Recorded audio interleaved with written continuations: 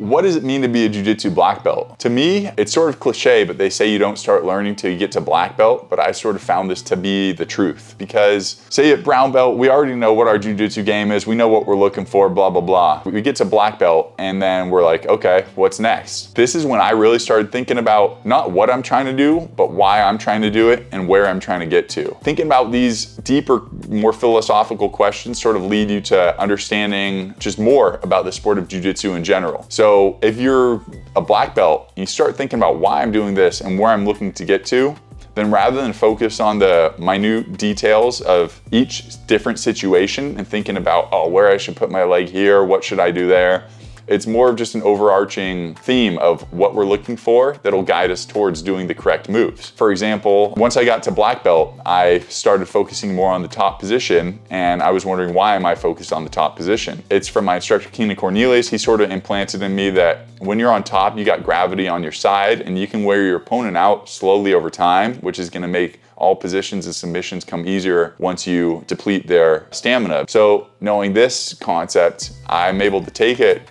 and sort of translate to other avenues of jiu-jitsu as well, where we focus on the game of fatigue rather than just focusing on getting the submission, just beating the guy. Thinking about why things work and where you're trying to get is crucial, I believe, rather than just thinking about what we're doing in situation to situation. So to get promoted to black belt, it's different for all different people. So for example, if you're a competitor, it might take a bit longer than a non-competitor, or it might be quick if you're just going and smoking everyone up through all the competitions. But the criteria to get a black belt in general, I'd say everyone's got their A game, everyone's got the game that they're trying to play.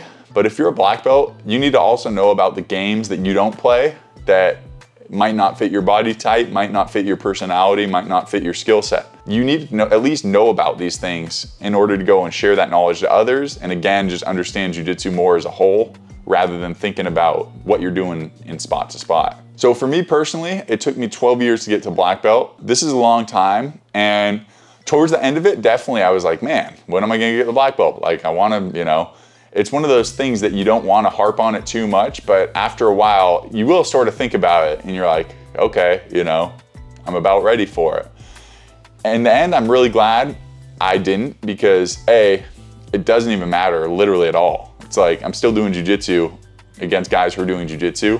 So why not just get better at jiu-jitsu and have that be the focus? I'm a competitor. I started competing a little bit later in my jiu-jitsu career. Once I graduated from college in 2017, I'd already been training for about 7 years at that point, but then I wanted something to look forward to outside of the day-to-day work. So I started competing. So for me, it might have taken a bit longer as well, because my competition experience was lacking compared to my opponents. Even though I had the jiu-jitsu knowledge, competing is a whole different skill set. So I had to increase my belt ranking in competition before getting the black belt ranking in jiu-jitsu, I'd say. So the day I got promoted to black belt was pretty crazy, because at my school, Legion, they sort of do it secretly. So you'll show up and you don't really realize that you're gonna get a black belt. But it was funny because my dad kept blowing me up that day, and he was trying to ask, am I going to jiu-jitsu? Am I gonna be there? He doesn't always come by and watch or whatever, but I guess he was saying he was in town and wanted to come stop by this day. I was like, okay. I was maybe gonna take today off, but I guess if you're gonna be around, I'll go in there. Went to training, had a decent day. It wasn't maybe my best day of training, but wasn't the worst, but that doesn't even matter at all. And then,